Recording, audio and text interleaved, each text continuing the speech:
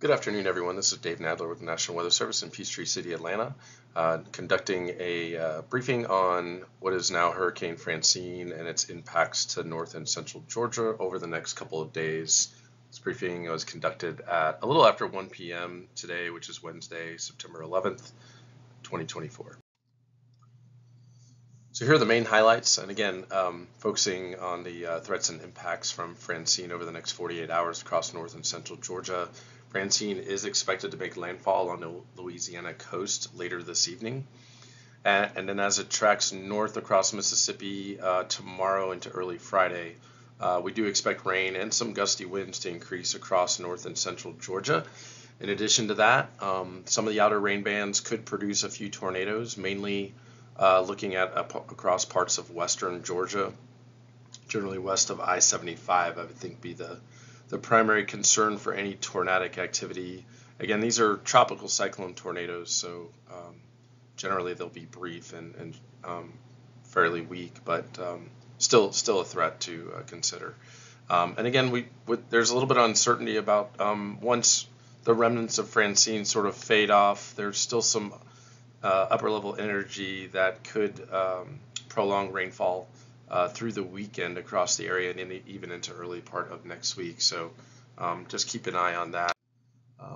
For now, just looking at the next 48 hours through Friday and even into early Saturday, our main concern is going to be the amounts of rain that we could get, which could lead to some localized flooding. We've obviously been really dry, generally speaking, over the last few weeks, so the soils are pretty dry, and we'll be able to absorb a lot of the rain that we do get out of this system. But nonetheless, some of the more flood-prone areas could become problematic as we go through tomorrow night and into Friday. We do expect the winds to pick up, gusting over 20 to 30 miles per hour at times. Not a major concern, but if it lingers for 6, 7, 8, 9 hours of this kind of wind, some of the trees could get pushed down a little bit. River flooding should be pretty limited at best, and again, the tornado threat is localized for areas primarily along and west of I-75. So here's the latest National Hurricane Center forecast. Between about 11 a.m.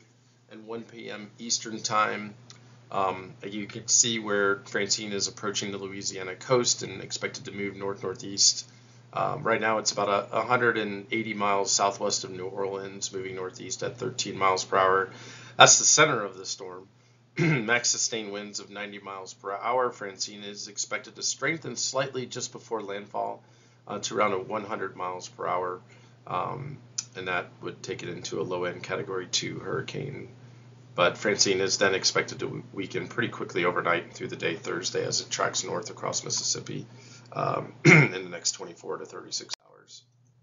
Now, again, the potential impacts to north and central Georgia, the rainfall could lead to some localized flooding or flash flooding, especially over areas that could see 3 to 4 plus inches of rain over the next 48 hours. So we'll be watching that closely.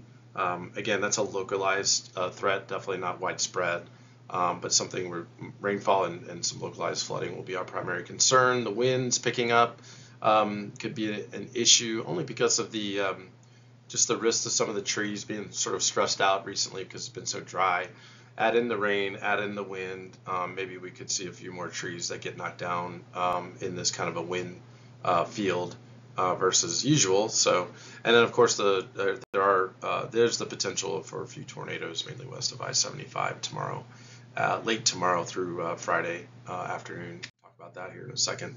The models are definitely in pretty good consensus and agreement, taking the center of Francine north and then eventually curving it back to the northwest toward like Memphis and Arkansas, northeast Arkansas, southern Missouri, and then kind of dissipating it over the next 48 hours, becoming sort of an extra tropical low in the next 48 hours or so. So, and also it'll weaken in a sense of like the intensity. So the confidence is pretty good that's what Francine is not expected to necessarily track over Georgia, but it doesn't matter. We're still going to get the potential weather hazards and impacts across the area.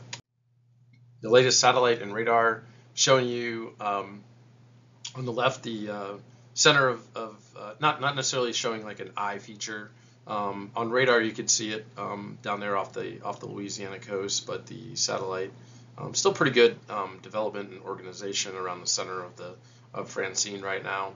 The radar, we've got some very, very light precip starting to move into parts of central Georgia. A lot of that's not even reaching the ground along I-85 to the south of Atlanta. But over the next 6 to 12, 18 hours, the moisture is going to deepen. The rainfall is going to start to increase across the area from the south and southwest. So speaking of rainfall, this is what we're expecting over the next basically 24 to 36 hours through like Friday afternoon, Friday evening. We do think most of the area is going to get anywhere from 1 to 2 inches through Friday evening with locally higher amounts, possibly up to 3 or 4 inches in spots, just depending on where some of the heavier rain bands set up. And that is a little bit, of course, of uncertainty into that at the moment as far as exact location. But generally speaking, like we should be able to receive these amounts of rain over the next 1 to 2 days and not see any sort of widespread flooding issues. But if one area gets hit a little bit harder with more repetitive heavy rainfall, of course, the flood potential may go up a little bit. Now, this is the probability on the left of seeing more than 2 inches of rain through Friday night, through 8 a.m. Saturday. We've got a few areas, especially along the I-85 corridor and south of I-20 over west central and southwest parts of the area that are over 60%. So again, we could see no surprise that some areas after this is all said and done will get over 2 inches. Now, anyone over 4 inches, the probability goes down to between like 10 and 20%. So it's non-zero, but it's pretty low for getting more than 4 inches at this point. Now, this could change a little bit, but generally speaking, we don't expect many areas to approach 3 or 4 inches at this point. There's a little bit more uncertainty as to how much additional rainfall we'll get on Saturday evening. Some of the models are predicting sort of like a remnant boundary or low-level convergence zone sort of set up sort of northwest to southeast across the area with moisture in place, a little bit of daytime heating. We could see some redevelopment of shower and thunderstorm activity on Saturday. It does shift more to the north-northeast versus the west-southwest, but generally looking at the storm totals through Saturday, that increases the overall amounts across parts of northeast and east central Georgia to between 2 and 3, upwards of 4 inches by Saturday before everything sort of kicks out and most of the moderate to heavier rainfall diminishes by the first part of the weekend.